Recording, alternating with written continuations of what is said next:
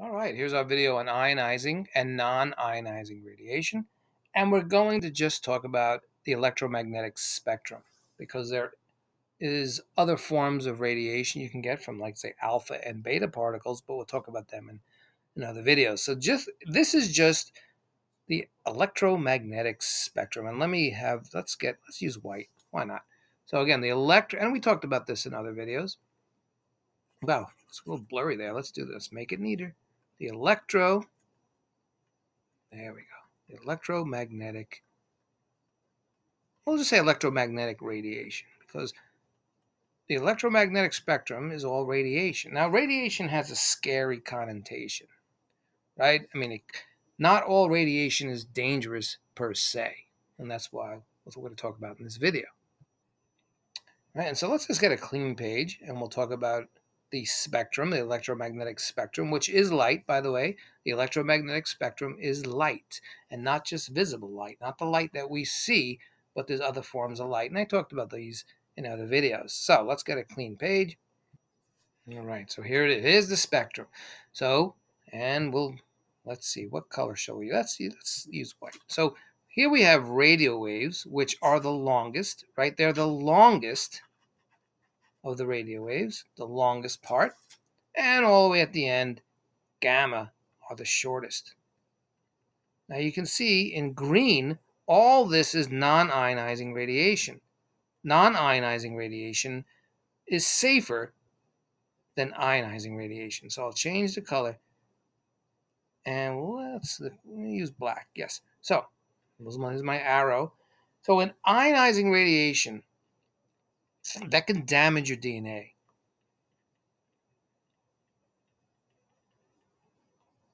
And I'm sure you know this when you go to the dentist. You're taking an x-ray at the dentist or the doctor. Here's our x-rays.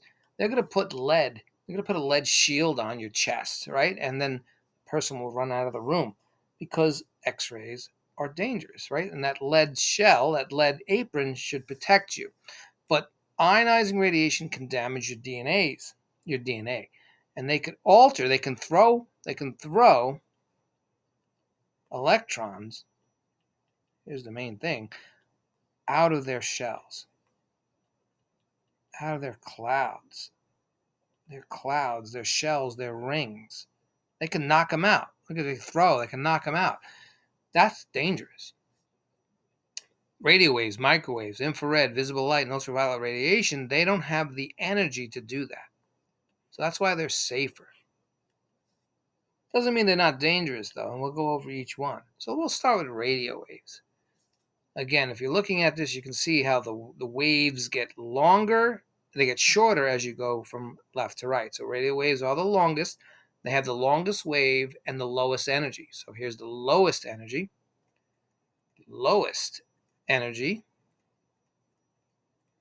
And gamma has the highest energy. You know it over here, lower, higher. And by the way, they're all light. This is all light, but we only see this part of the spectrum, the visible light spectrum. And I've talked about this before, but infrared, snakes can see in infrared. That's heat, like that heat vision. And ultraviolet radiation, well, birds can see ultraviolet radiation. So let's look at all of these. Take them one at a time. Let's start with radio. And let's see, let's use that color. So and when we're talking radio waves, we're talking within this area that I'm making this circle. This is all radio waves. And HF just means high frequency. VHF, very high frequency. See, ultra high frequency, super high frequency, and so on.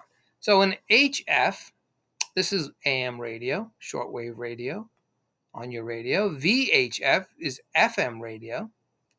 TV uses that also. And then we have, and this is all radio. So this is all radio waves. And also your Bluetooth, your cell phone, that's all falling within radio. They have longer wavelengths, lower energy. They can't knock electrons out of your shell. Now, what you're looking at here, it's not a safe. Looks like a safe, right? And it's not a microwave. It's actually a radio wave oven. And they're making these. You're gonna see a lot more of these in the future. And radio waves, now, they're not dangerous because, per se, That's a word per se. And let's get our color. Let's use purple. Well, that color. Let's use that color. So radio waves, if you get enough of them, they can't knock electrons out of their shell. They can't damage your DNA, but they could produce burns. And what they do is if you get enough frequency, you can cause atoms to vibrate. Now, atoms are vibrating, but you can cause them to vibrate more. Everything's moving inside you. It's kinetic energy.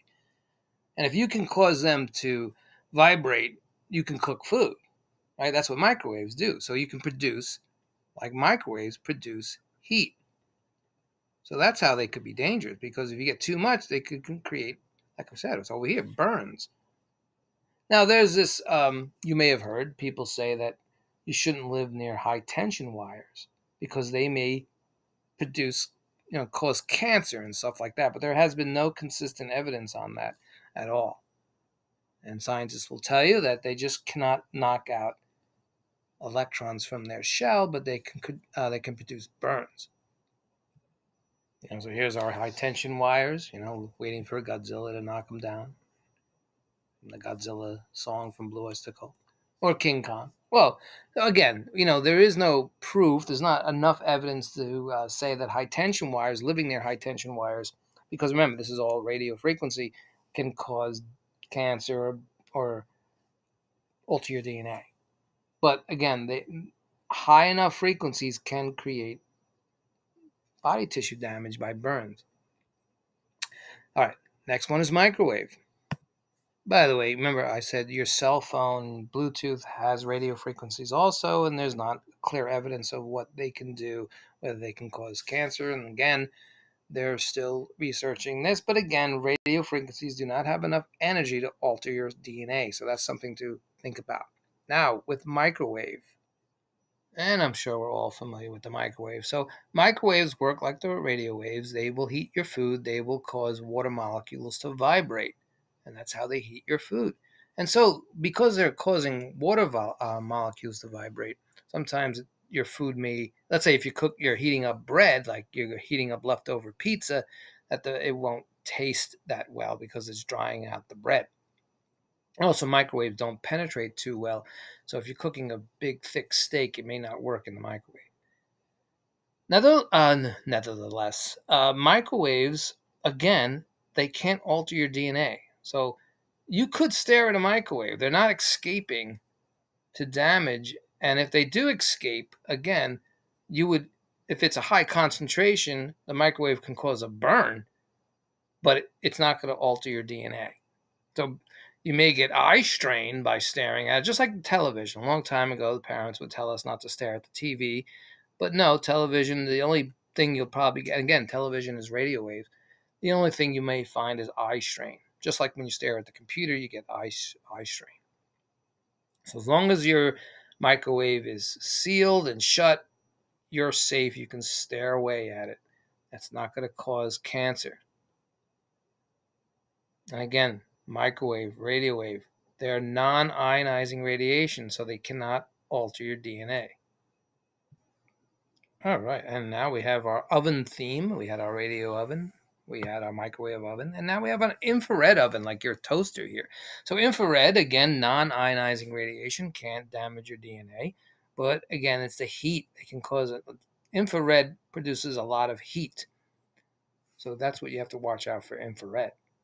Now, in infrared, if you can see an infrared, it's heat vision, basically heat vision. And not exactly like this. You would see the heat coming off people's body like snakes do or a predator, right? You can see through walls. You can see if someone, you wouldn't be able to see. All you're seeing is the heat energy. So if you're outside in the woods, you can find someone hiding behind a tree, or you can spot a deer or a wolf or a wolverine or whatever the case may be out there with infrared. And this is what it would look like if you're out there with an infrared device, right? You can buy those infrared glasses and so forth. They cost a lot of money, but you'll see the heat from the deer. That's infrared. And then we come to visible light, right? This is also radiation. Visible light will not cause burns. what will cause burns is ultraviolet. And in this chart, they have the gamma on the left. I had it before on the right. Doesn't matter.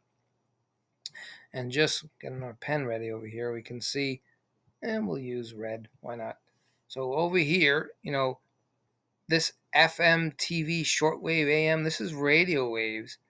The microwaves are getting in within this part, the microwaves, so they just put down radar. And then we talked about infrared with the heat, and now we have this little part of the spectrum is visible light. And red has the longest, so red has the longest waves lengths, that is, of visible light. And blue is over here. Violet has the shortest. Now, because we don't have violet cones in our eyes, we don't see violet as well as blue. So that's why the sky is blue, by the way. And also, a lot of violet is absorbed in the upper atmospheres. But if we had cones, violet cones, we would see more violet in the sky than blue. So blue light has a higher frequency than red light. But again, like I said, visible light is not what's burning us. It's these ultraviolet rays. And there's 3 types of ultraviolet rays. There's ultraviolet A, ultraviolet B, and ultraviolet C. Now, C doesn't enter our atmosphere, so we're only concerned with A and B.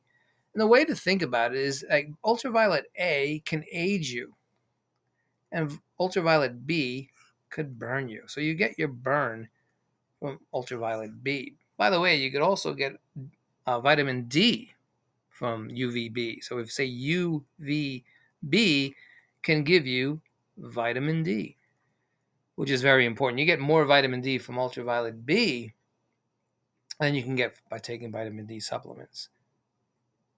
All right. Now again, like I said, all that we mentioned is non-ionizing radiation. They cannot alter your DNA, but X-rays and gamma can. They have very high frequencies. So, and this works for gamma also. So an X-ray photon, it could penetrate your skin, it can penetrate your cells, and it can enter into your DNA and knock into your DNA. And that's dangerous, right? So it can cause mutations, right? So when you have here, you have your nucleotide bases. Let's get our pen going over here, right? You have A, adenine, cytosine, guanine, thymine. All these bases, which are linked here. So let's say that's adenine, and that'll be thymine. So A is always connected to T, and let's say that was a G. So you can see that an X-ray photon can come in and do some damage to your DNA. So that's why, and no others can. We're talking X-ray and gamma can only do this. So that's why there's a direct damage which they can do. So going back just to review, we have our non-ionizing radiation that can be dangerous because they could vibrate atoms and they can cause heat, and heat could create burns. So they can create burns in very high frequencies. And ultraviolet has more frequency than visible light, infrared, microwave, and radio. And in infrared, when you're out there in the sun getting the visible light, you're also getting UVA and UVB, especially the time of year and the time of day. Because UVB, by the way, I'll add that, put a little yellow there. Usually, depending on where you are, what latitude you are, especially let's say you were in New York or Massachusetts, in that area, ultraviolet radiation, the UVB doesn't take effect in the winter. So it's only in the spring and summer months that you can get UVB anyway. But remember, B for burn. Remember that. So very high frequency, they can burn you. You get enough frequency on visible light, you put a nice little magnifying glass. This is my little magnifying glass. So you can concentrate visible light to get a burn also. And of course, we will make microwave ovens, radio wave ovens, infrared ovens, and they will definitely burn you. All right, so ionizing radiation damage your DNA, X-rays, and gamma. All right, that's our video.